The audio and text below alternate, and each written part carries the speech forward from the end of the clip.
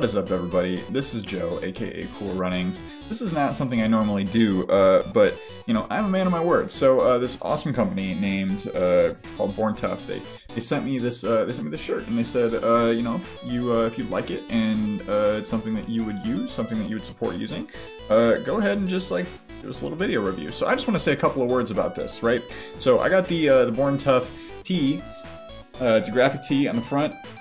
You've got the logo here, and you've got some coordinates alongside, from what I understand to be the location of their headquarters. Way to get doxxed, guys. A little Born Tough hashtag on the back, right? So I've used this in a couple of ways, and I waited to make this video until I was a little more sure about how I was going to experience the product, right? I used this first in a little weightlifting session, and what I would say is that it is a very good shirt for lifting.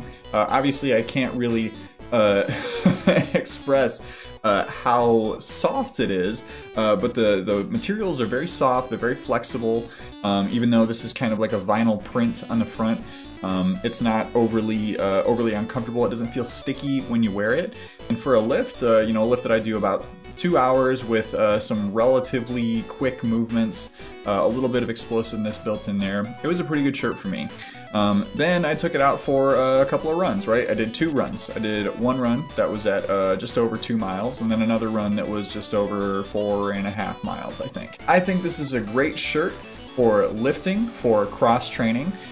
Where I wouldn't necessarily recommend it is if you're going to do a long run, because of the materials that it's made out of. It tends to get a little bit heavy once it starts to get sweaty, and that's not really a problem if you're just doing a little bit of a lifty lift. But if you are going to be kind of carrying on for, you know, what could be 10, 15, potentially 20 miles, the weighty fabric tends to get a little bit bouncy, right? It starts to give you a little bit of a chase. So honestly, I would recommend this shirt to anyone who is doing some lifting. I'm probably going to go pick up some other stuff from the website, maybe some long sleeve tees. I can imagine that this would feel really nice, a little bit on some long sleeve stuff. But that's it. Yeah, Born Tough. You can check out their website, check them out on Instagram, and thank you, Born Tough, for sending me a bit of your stuff and trusting me with your brand.